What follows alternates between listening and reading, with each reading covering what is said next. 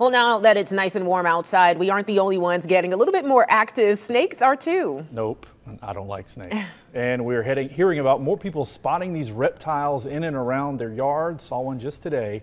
So Lauren Harkson on your side tonight with how to keep them out of your yard this summer, Lauren.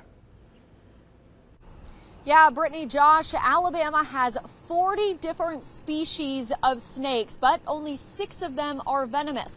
That's only about 15%. So while, of course, if you spot a snake, you need to be careful, I'm told it's not really necessary to go out of your way to either hurt or kill the snake. You have a greater chance of getting bit if you're trying to catch it. You have a greater chance of getting bit if you're trying to kill it. So Mark Hay with Alabama Snake Removers says it's better to just let the snakes be. They're more scared of us. A snake looks at us as something big, like we would look at a bear.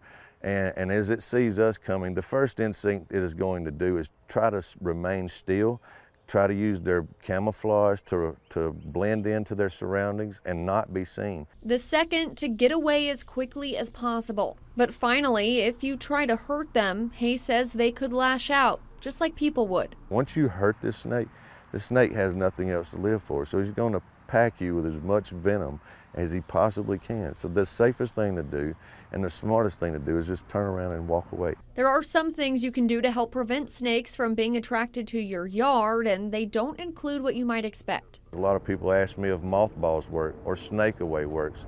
Lime, mint, I've heard ropes draped in or soaked in diesel fuel works.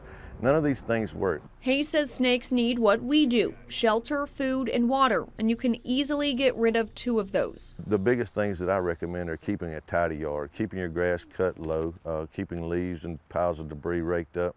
And if you do have to feed your dog outside or something, make sure you don't leave a bowl of food around that the dog is not going to finish before the evening. That food can attract rodents, which can attract snakes. If it's in your on your property, in your yard, especially in your house, and you can't live with it, I understand.